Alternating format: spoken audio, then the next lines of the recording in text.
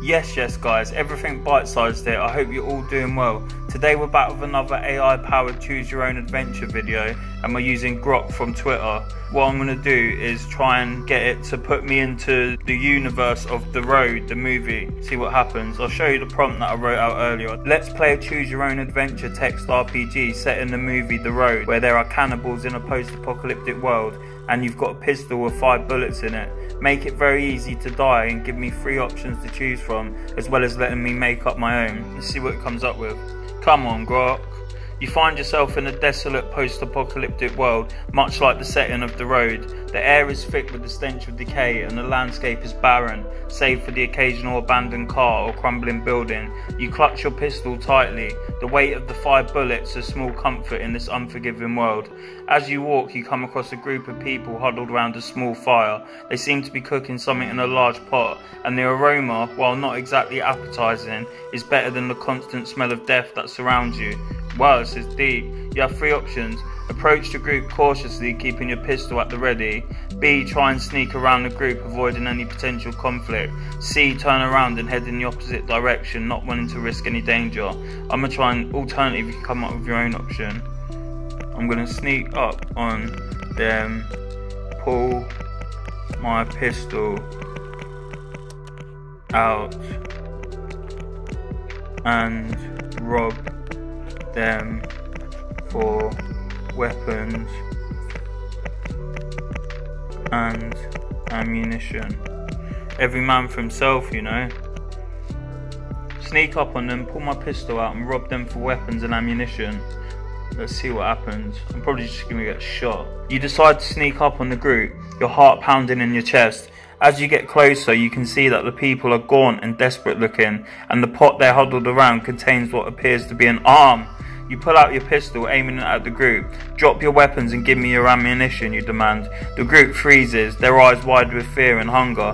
One of them, a man with a scraggly beard, slowly reaches for his own gun. You have 2 options. Shoot the man before he can grab his weapon. B, warn him not to move, keeping your pistol trained on him. Say you'll shoot him in the stomach if he so much as touches the weapon,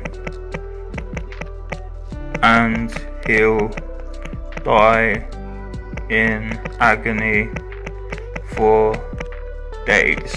That's a bit deep. It's the end of the world though, guys. So I said, say you'll shoot him in the stomach if he so much as touches the weapon, and he'll die in agony for days. You keep your pistol trained on a man with the scraggly beard. Your voice steady as you say, if you so much as touch that weapon, I'll shoot you in the stomach. You'll die in agony over the course of days. Now, drop your weapons and give me your ammunition. The man's hand hovers over his gun, his eyes flicking between you and the other members of the group. You can see the fear in his eyes, but also the desperation. You have 2 options. Shoot the man in the stomach to make an example of him. B, wait to see what he does, your finger on the trigger. Let's go with B. Let's go with B. There might be a little bit of a western showdown here, ladies and gentlemen. Bit of a hoedown. You wait, your finger on the trigger, ready to shoot if the man makes a move. The tension is palpable. The air is thick with fear and desperation. The man's hand shakes slightly, but he slowly withdraws it from his gun. He nods, a defeated look on his face. Okay, he says, take what you want. The rest of the group looks on, their faces pale and drawn. They look like they haven't eaten in days. You have 2 options. Take their weapons and ammunition, leaving them to their fate. B, take what you need and leave them with enough to survive. They're eating an arm. You can have the arm. I don't want the arm. Take their weapons and ammunition, leaving them to their fate. I'm gonna go deep on this. So I'll put A, but knife fight them all with pistol in hand. So he's got 1 pistol trained on him, and in case it gets too political. And then he's got in head. You decide to take their weapons and ammunition, leaving them to their fate. As you reach for their supplies, the man with the scraggly beard lunges at you with a knife. You have 2 options. Shoot him in the head, or B, use your pistol to block his attack and fight back. Alternatively, you can come up with your own option. Okay, at this point, I'm just going to have to shoot the geezer. I wonder how much weapons and ammunition I got off them. Either way, it's like a free kill because I didn't have that ammunition before. You pull the trigger and the man with the scraggly beard collapses to the ground, a bullet hole in his forehead. The rest of the group scatters, their cries echoing in the desolate landscape. You take their weapons and ammunition, leaving them with nothing. As you walk away, the weight of your actions heavy on your shoulders, you can't help but wonder if there was another way. But in this world, it's kill or be killed. You continue on your journey, your supplies replenish, but your spirit more weary than ever. So I've got to add more to the story. So I put, you bump into a frantically scared woman and child getting chased by cannibals with melee weapons, and you intervene to protect them. You hear screams in the distance and your heart sinks. You know that sound all too well. You run towards the noise, your pistol at the ready. As you round the corner, you see a woman and a child being chased by a group of cannibals wielding melee weapons. The woman is screaming, her eyes wide with terror, and the child is crying. You have two options. A. Shoot the cannibals to protect the woman and child. B. Try to distract the cannibals, drawing their attention away from the woman and child. Alternatively, you can come up with your own option. I'm going to put, shout at them to drop their weapons, otherwise they're getting shot.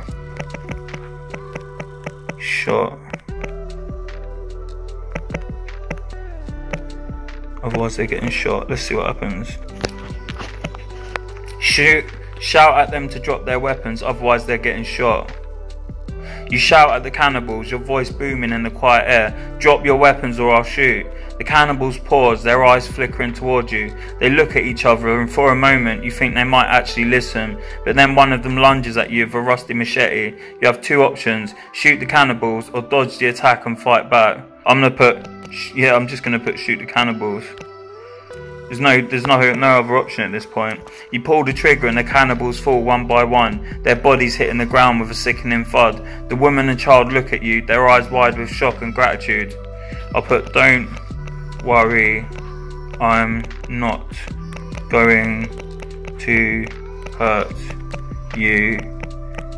Do you want to travel with me? Don't worry, I'm not going to hurt you. Do you want to travel with me? The woman looks at you, her eyes filled with fear and uncertainty, but then she nods, a small smile on her lips. Yes, I think we'd like that. The child, who has been quiet this whole time, looks up at you with big hopeful eyes. Are you going to keep us safe? He asks. You nod, your heart softening. I'll do my best, you say. It's dangerous out here, but we'll look out for each other. And so, you continue on your journey, a small group of survivors in a world full of death and despair, but at least you're not alone. I'm going to put, it's not giving me options, but I'm going to put, check how much weaponry and ammo you have. Your pistol with 4 bullets left, a rusty machete taken from one of the cannibals, a small amount of ammunition for your pistol, a few cans of food scavenged from the group you robbed earlier. It's not much, but it's enough to keep you going for a while. You'll need to find more supplies soon, but for now you're grateful for what you have. Okay, I'm going to kind of do what happens in the movie. You get shot in the leg. Okay, wait. Leg. Oh, come on, man. You get shot in the leg with a crossbow, but manage to shoot the assailant before he can reload. You feel a sharp pain in your leg and you look down to see a crossbow bolt protruding from your thigh. The assailant, a man with a wild look in his eyes, is reloading his crossbow. You have two options. A. Shoot the assailant before he can reload. B. Try to pull out the crossbow bolt and apply pressure to your wound. Well, yeah, obviously shoot the assailant. Obviously. You raise your pistol and shoot the assailant before he can reload. He falls to the ground, a bullet hole in his chest. You take a moment to catch your breath, the pain in your leg throbbing. You need to deal with the wound, but you're in the middle of nowhere. You have two options. A. Try to pull out the crossbow bolt and apply pressure to your wound. B. Keep moving, hoping to find some form of shelter or help. Pour your emergency whiskey on the wound before bandaging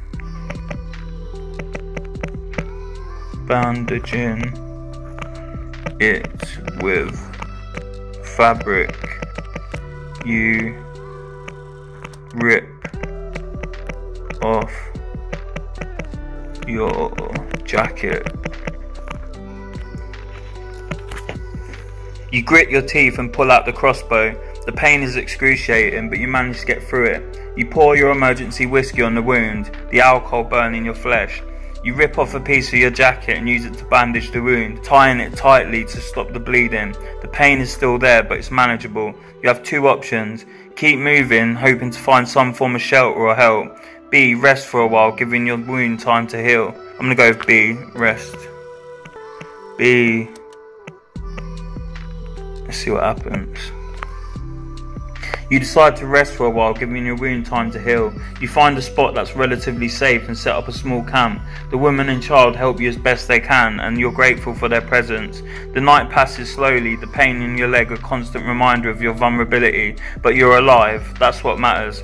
In the morning you feel a little better. The wound is still sore, but it's not as bad as it was. You pack up your camp and continue on your journey, your new companions by your side. I'm going to put the wound gets infected.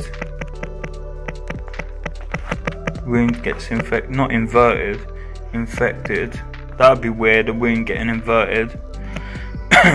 That's kind of like a, what are them things called? Hernias? That's like a wound inverted. The wound in your leg starts to fester, the skin around it turning red and hot to the touch. It's infected, and you know you need to find some sort of medical help soon.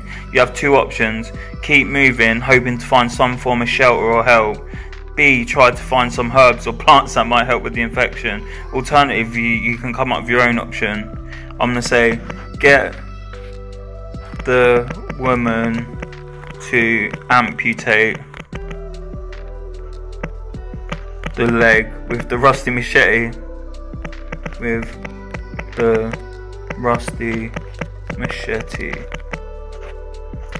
The woman looks at you, her eyes wide with shock. Amputate your leg? Are you sure? You nod, your face grim. It's the only way to stop the infection from spreading. I don't want to die out here. The woman takes a deep breath and nods. She takes the rusty machete and begins to cut through your leg. The pain is excruciating, but you grit your teeth and bear it. Finally, the deed is done. Your leg is gone, but the infection has been stopped. You're alive, but the journey ahead will be much harder now. You have two options. Keep moving, hoping you find some form of shelter or help. B. Rest for a while, giving your body time to adjust to the loss of your leg. Yeah, let's go with B. B, but see what comes up now. B. You are bleeding heavily, so the woman puts the machete into the fire to seal the wound and stop the bleeding. The woman puts the rusty machete into the fire, heating it until it's red hot. She then presses it against your stump, cauterizing the wound. Oh, that's how you spell it. No wonder I couldn't spell it. That's mental. Cauterizing the wound. The smell of burning flesh fills the air and you scream in agony, but the bleeding stops and the infection is gone.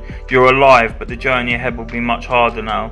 You have two options. Okay, what I'm going to do is I'm going to put around a dozen bandits pop out of nowhere. Yeah, let's see what it just says with that. You hear a rustle in the bushes and suddenly a dozen bandits pop out of nowhere. They're armed with knives, clubs and other makeshift weapons. You have two options. Try to fight them off, and B. Try to negotiate with them. You're not going to be able to negotiate with them. I'll put shoot them until you run out of ammo. So guys, till you run out of ammo. You raise your pistol and start shooting. The bandits fall one by one, their bodies hitting the ground with a sickening thud, but there are too many of them and soon your pistol is empty.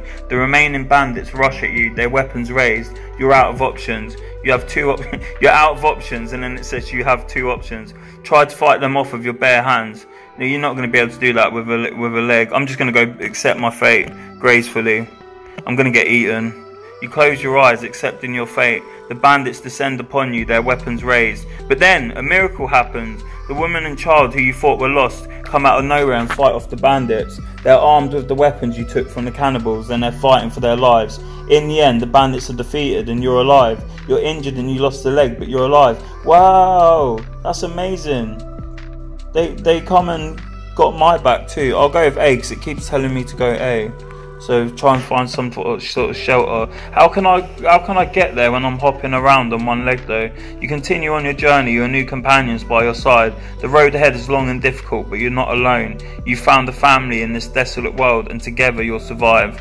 Okay, I'll leave it at that. That's a happy ending, but as happy as can be given the context of like the end of the world and cannibalism and stuff. But yeah, I'm gonna leave it at that. You've been locked into everything bite-sized. Check out my other content and check out my other content like this, and I'll catch you in the next one. Peace.